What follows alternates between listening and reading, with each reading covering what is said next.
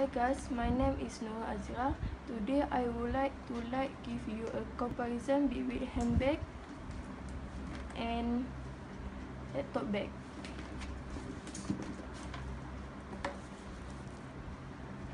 So for the primary function of this handbag is it is usable as a place where you can put all your stuff such as purse, makeup, key and so on.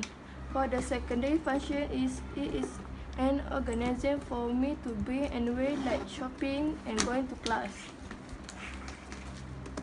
For the laptop primary function is it is useful for us to do our work on Microsoft PowerPoint, Word and Publisher.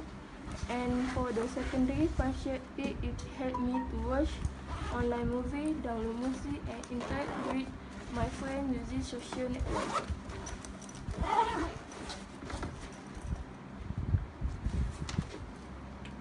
For laptop, it has straight shape and look very smart as the shape are rectangle. And for the size, handbag is unrigid because it does have fixed shape and handbag is smaller than tote bag. I prefer laptop because how nowadays people need gadget to connect with network around the world. Thank you for watching my video.